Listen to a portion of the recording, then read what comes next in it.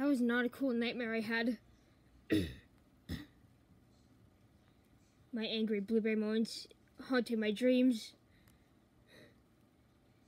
I hate gossip. Wait, Swizzle, what just happened? What did we dream about? My angry blueberry moments came back into my head and it haunted my dreams. And it caused me to have a bad dream about them. What? Yeah. And everybody was calling me a naughty blueberry for that.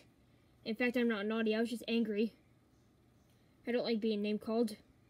And in that time when I grounded Crumbelina for the entire year last year, because of her being the youngest racer, that made me feel bad. I am not her dad. I'm her friend. I mean, she didn't stop being my play pal, she's still my friend. I can't do it. Well, what are we supposed to do about this?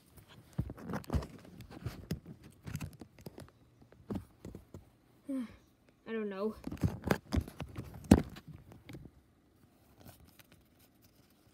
What exactly are we going to do for this? You know you hate my nightmares, huh?